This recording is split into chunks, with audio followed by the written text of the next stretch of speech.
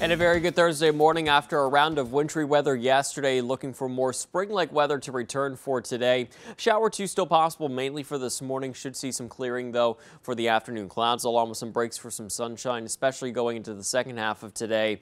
Temperatures will be warmer. The northern tier still kind of chilly. Temperatures kind of hold off into the 40s there, but the farther south you go towards the southern tier, Susquehanna River Valley, temperatures even into the 60s there by later today. So it's really going to be quite the difference with those temperatures. Heading into tonight though, back to winter, back to reality. We'll look for some scattered showers, and with a cold front, it will turn colder, becoming breezy with the front pushing through. We're back into the 30s. Here's a look at your 7-day forecast for Friday. Partly sunny, passing flurry or a snow shower. It will be windy, temperatures into the 30s.